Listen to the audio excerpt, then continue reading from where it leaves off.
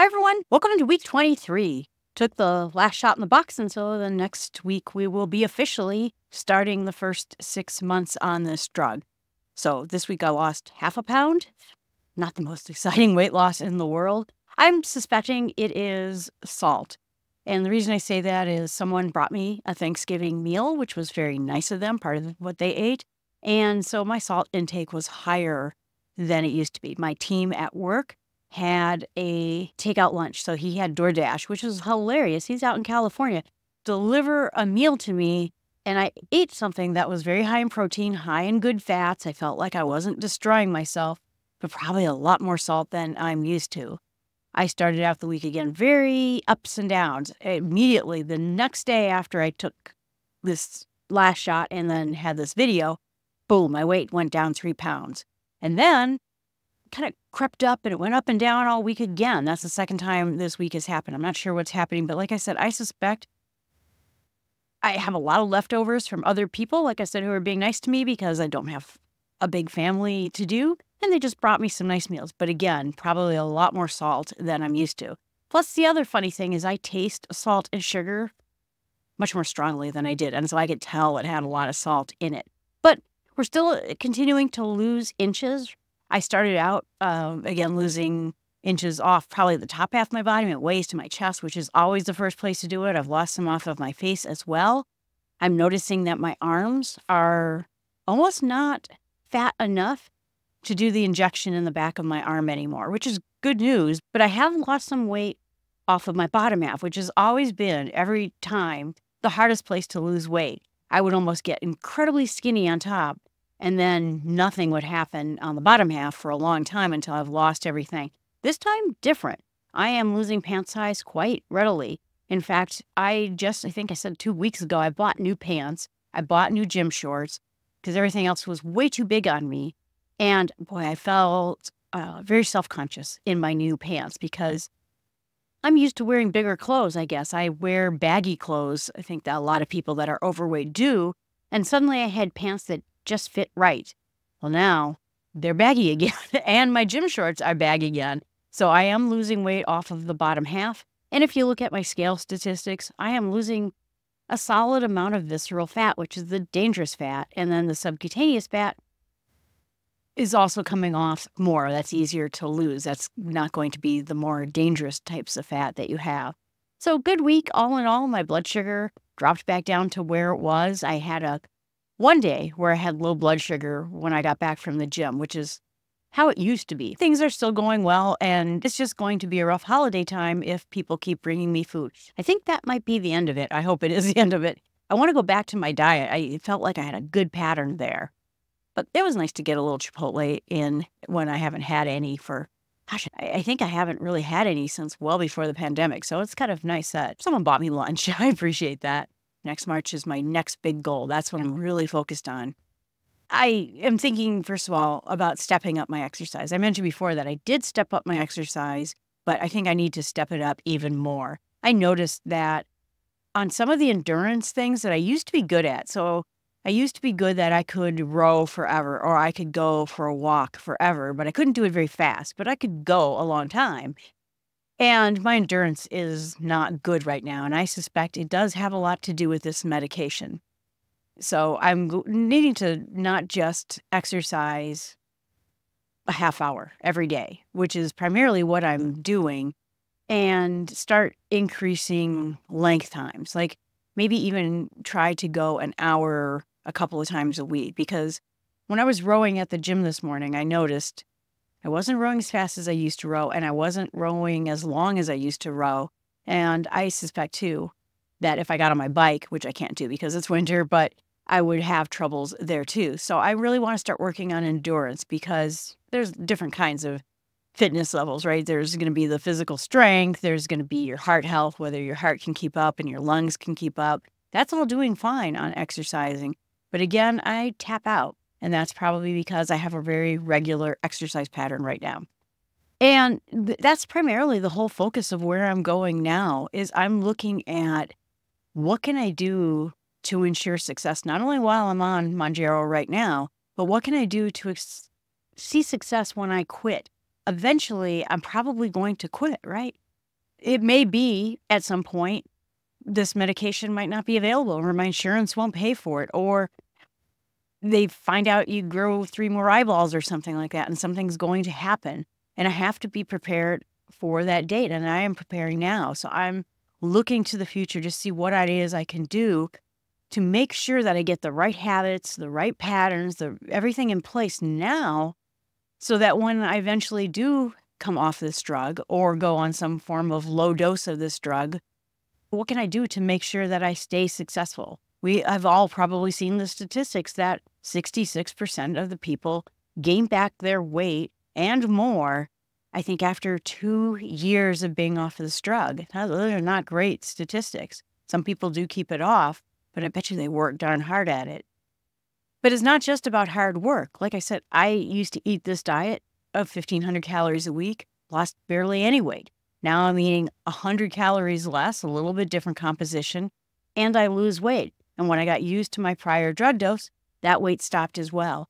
There is something metabolically broken in me. And I'm sure a lot of people who have been overweight get broken. Their bodies are stuck and they won't lose weight and they can't lose weight. And I believe it has something to do with diabetes. I believe that it's something to do with fat cells and things that we just don't know why exactly this happens. But what happens when that drug is ended for me, if it ever ends? Now, my big theory is that the drug is going to get some other form of drug. There's going to be a pill. There's going to be a low-dose pill. There's going to be something that they're going to give people that's going to be a lot cheaper, a lot easier to take, and it's going to be not an off-ramp, but it's going to basically keep enough in the system for you so that you can keep off the weight that you've lost. But until then, until I know what that is, I have to focus a great deal on this. And I noticed that when I buy a lot of Kindle books, I'm very much into reading books. I've been buying a lot of cookbooks lately. And I thought it's funny that I almost have this food ahedonia, which ahedonia means like it doesn't really give you joy. I'm at this point where I have food ahedonia where I don't really care much what I eat. So I'm eat really healthy because I just don't care that much. I always think it's kind of funny when my friends go, well, where do you want to eat out? And I'm like, dude, I don't want to eat. I don't care. I'm just here to hang out with you. I don't care what I eat. Not anymore, or not at least for now. But I'm looking at cookbooks, and they're all healthy, high protein, and I'm trying out new recipes. And I believe in the back of my head, the whole reason I'm very interested in it right now is not because I care right now, but I know that when I go off on either training wheels or off on my own, I want to know, how can I eat healthy and still enjoy what I'm eating and not go back to the way I was. Now, the way I was weird. It wasn't necessarily bad. I didn't eat entire cakes. I didn't go out to eat to restaurants very much. I never did do much in the way of restaurants because I always felt I was broke and overweight. And the number one thing you can do when you're broke and overweight is not go out to eat because it kills both things. But what I would have is maybe I would cook a steak and I would just eat a lot of steak and pretty much nothing else. Or maybe I'd make myself a big bowl of pasta and then that would be my meal. I used to eat just sort of single item things. Then I ate a lot of it, but I ate only one thing. I'm not much of a, I don't know, adventurous eater, I guess I should say. I never really was into that, but I ate too much, way too much. I see how much my serving sizes are right now, and I'm thinking about that as well. So I'm looking into cookbooks. What can I cook that would be healthy soups, healthy sandwiches, things that I could eat and keep my weight off? Is there a way I can at least do my part in this, even if my body is broken to an extent right now? And my question is will my body always be broken?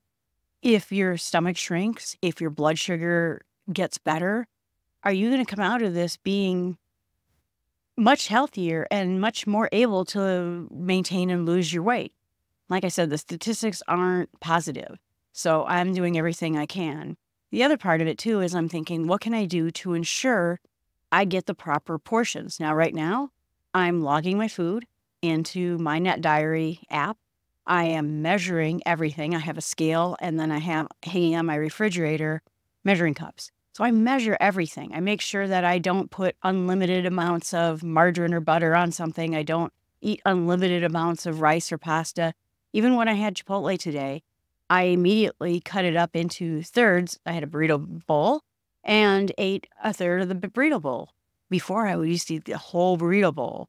So I am doing better, but how can I ensure I put guardrails in place so that when I no longer have this drug to help me with this, I maintain the good habits I'm learning now. And I'm trying to enforce my good habits right now so that they are habits. So when I get off of this drug, I am just normally doing these things. I don't want to go back to drinking Diet Pop. I don't want to go back to eating the foods I ate. So what kinds of things can I do to ensure I maintain these habits? The other part is the exercise. I want to ingrain exercise as such a part of my day that I wouldn't even think about not exercising during the day. I'm not there yet.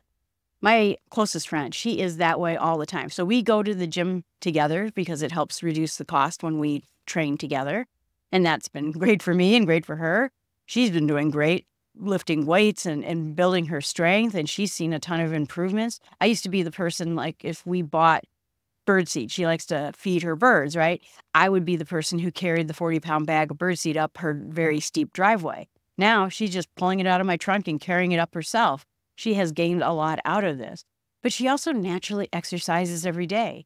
So let's say it's Wednesday. It is Wednesday. And we go to the gym very early. She'll just say, oh, hold on a minute, I'm exercising. I'm like, but we're going to go to the gym in a half hour. So then we go to the gym and we work out on strength training. Then I'll talk to her later and say, what you up to? Oh, I'm going for an hour-long walk.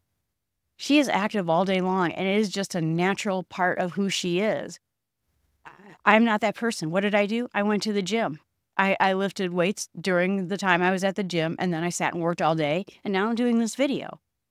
Exercise, going for walks, is just not a natural part of my life. Reading books, playing on my computer, those are natural parts of my life, but not exercise. And so in the next year, can I turn this around so that it is? And so that's the other second focus point of my life is, can I make exercise better? And the other part I'm researching is, in a year with my age and my height and weight and everything like that, how much should I be eating of protein, carbs, and fiber? I know what I'm doing now because, again, I want to ensure that my digestive system works properly, that I don't lose any muscle while on this drug. But what is the accurate number? So I'm going to start making sure that I keep doing those things, getting my macros when I'm done with this phase of my study. The other part, in just doing some research, and I've been listening to a lot of people on YouTube and reading a lot of blogs and seeing what people say about it, is that when they leave this drug, they, first of all, have to work with your doctor. You don't quit cold turkey. Things that can happen if you just quit the drug is your blood sugar could spike, that all the benefits that basically you gained out of this will happen. A lot of people get their hunger back. It takes a while to get it out of your system. They feel like the half-life of this drug, which means essentially half of the level of the drug that you took, takes a week to leave your system, which is why you take it every week. But basically in a couple of weeks, this drug is out of your system. What's going to happen at that point? So what they do is they trickle you down, just like you stepped up in dose, dose, dose, dose. Now you're going to step down slowly on this drug and monitor your blood sugar, monitor your health to make sure that all the gains that you had with, like I said, my labs and everything else continue to stay. And then you work with the doctor. My doctor said that maybe when I'm off this drug, if I'm still having blood sugar problems, metformin will be the drug that he'll suggest, which is used to treat PCOS, which is something that women get when they're having trouble conceiving or having a lot of women problems. But it is primarily to reduce your blood sugar. It also has some other side effects that they're starting to recognize that it might lead to healthier living too.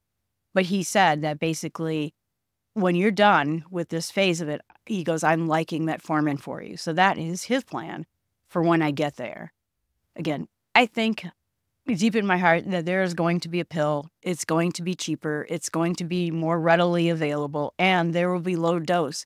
So instead of taking a shot where you jump up in this GLP and then all week long it ramps down, I think that there's just going to be a pill that is just going to keep you pretty solidly low level all the time, and that's going to be a lot better. But again, we have to see if it gets approved by the FDA and all the things that might happen along the way. But I fundamentally believe that's what's going to happen next. But what can I do to do that? So I'm going to, the third thing is work with my doctor to make sure that I come off of this drug safely, that hopefully my blood sugar doesn't get too high. I fundamentally believe my blood sugar went high because I had too much weight on myself. My pancreas seems to be working. I seem to produce plenty of good insulin, and it's keeping my blood regulated right now without any help. So I don't fundamentally feel like my blood sugar is broken as much as my weight was broken. Then the next step is I'm going to start trying to change my lifestyle. This is the fourth point. I want to change my lifestyle into an active, healthy person who is thinner. And so the first step of me doing that is, first of all, I'm getting rid of all my overweight clothes. All my larger clothes, as soon as I grow out of a size, they're all going to Goodwill. So I'm trying to make that cliff harder for me to grow back in size. If I go back in size, I'm going to have to buy all new clothes. I'm going to have to spend a lot of money I don't want to spend. And so I'm going to make it as difficult as humanly possible. I'm changing the way I grocery shop so that I no longer go and buy certain things. I'm going to have a definitive grocery shopping list that I buy when I go to the grocery store so I don't buy foods that are bad for me. And the other part is I'm going to start trying to have bigger adventures. I started thinking today a little bit about big hikes I want to do. I've always wanted to do a significantly long bike ride that involves camping. I have a small backpacking camp tent, and I have small things, and I would love to do one of these trails that's hundreds of miles long. So how can I start gearing my fun activities around being thin? My trainer, she is one of these adventurers, and she would never gain weight because she is always going on grand hikes and hiking up mountains and going on long bike rides or rollerblading events all over the world. She just did a rollerblading event in Germany. She's very active. And so if she were to gain weight and she was not going to be fit, her entire life is built on her being fit. The people she hangs around with, for fun, they go to a park and one of them comes up with an exercise routine they do in the park. That's what they do for fun on a Saturday. That is not my Saturday, and that's not what I do for fun. How can I gear my life, maybe not quite like what she does, but more like what she does, so that everything is focused on me being fit and me doing that? And so I think that's when you're going to have to look for yourself. The fifth thing that I looked at when trying to fix your life for the future is the mental game. Do you eat because you're stressed? Do you eat because you're bored? Do you eat because your family around you eats and maybe you're the mama and you cook your family meal and everyone comes together at your dinner plate and you just join in? You're going to have to tackle those things. You're going to have to figure out schemes about it. I was a boredom eater. And so I ate just because I was like, it's time to eat. What kind of fun thing I could eat today? Oh, let's have a steak, or let's eat a bowl of popcorn, or let's eat this other thing I shouldn't be eating, or let's go to McDonald's or something like that. It was not a stress thing for me, and it wasn't a family thing for me. It was really just me going, I don't know what I feel like. I don't feel like eating what's in my fridge. Let's go find something more fun to eat. I'm going to have to tackle that. And so I think for you, when you're looking at your life, you're going to have to start thinking, what got me here? What got me into this place where I maybe drank too much, or I drank Diet Coke too much, or I ate too much? And you're going to have to start tackling those things right now. Again, I suspect that I'm going to be on this drug for another year. And after that point of being on the drug in another year, like I said, something is going to happen. I'm not sure what, but maybe it's low dose or something like that. What can I do to get rid of the mental games that I played with myself that led me to this point where I got here? Now, one great thing in my life, but you're going to have to take a look at in your own life, is I have a very supportive friend. I have a very supportive trainer. And I have very supportive coworkers who are just cheering me on. So I don't have people in my life trying to get me to go back to eating what I did. And I've looked at videos. I've watched some YouTube videos where people were like, Oh, you used to be so fun to go out with, and now you're just a giant bore. You're terrible. They're going to have hard times. It reminds me of when people get out of prison and then they go back to their home and they're still the same people they hung out with who got them into trouble and into prison in the first place.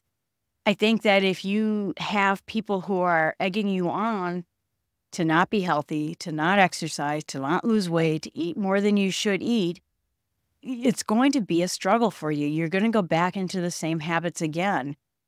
When I belonged to Weight Watchers ages ago, I would just listen to parents all day long. Well, my kids eat this, or my husband eats that, or my wife eats this, and I can't resist. I don't bring cookies into the house, but my wife always brings in cookies. I have a friend, her husband always brings home junk food, like a hamburger and a shake and a sundae or something like that. And no matter how many times she begs him to not do that, he does. Because I think he thinks, oh, you're just saying don't do that because you're trying to lose weight, but you secretly deep down inside, you really want this. And you might, but you also know what's better for you. How are you going to either inoculate yourself against that? Not telling you to get rid of your family and friends because they're very important to us, but what kind of techniques can you use to say no to them? Well, honey, I know you want me to have this sundae because you're just such a nice, sweet guy, which is true, but you don't want me to die. You want me to live a long life with you, and if you keep bringing this to me and I keep putting on weight, I'm not going to have a long life with you. You won't have a long life with you. Some technique that you're going to have, but each of us are going to have individual struggles you're going to have to fight with, and that's my 5-point plan of what I'm doing right now to try to ensure that in a year, when I ramp off of this drug, I have success. It's easier, I think. You know, if you're like on Jenny Craig or you're on Weight Watchers and you weigh 100 pounds too much, you'll go a decade, right, losing the weight on Weight Watchers. And so you will get time to work on your behaviors and work on your habits and do better job. This drug makes it happen so fast that you have to come up with a plan much more quickly. It's not going to be you spending 7 years losing weight and building good habits. This is going to be you spending 2 years or a year and a half, in my case, losing weight rapidly and then having to live the rest of your life maintaining it. And so this is going to take quicker strategy than I think most people are used to when they're planning on losing weight. All right, everyone. Thanks so much. I appreciate you watching the video. I hope this has been helpful for you. This is such an extraordinary journey, and I hope that you are having an extraordinary journey too. Whatever it is that you're trying to do, all of these points and all the points I try to bring out every week are good for you, whether you're taking a drug like Mounjaro or Ozempic or something like that, or you're just trying to lose weight on your own. You're always, no matter what way you're losing weight, going to have to think of an exit strategy. So I hope that it gives you some food for thought and start to think about your own exit strategy and what you plan on doing too. Appreciate you watching. Please remember, abetterlifeinsmallsteps.com is my home site. The links are going to be in the notes. And you can always email me or message me on the video channel to tell me what's going on with you or what struggles or successes you're having. Thanks so much for watching. Have a wonderful week.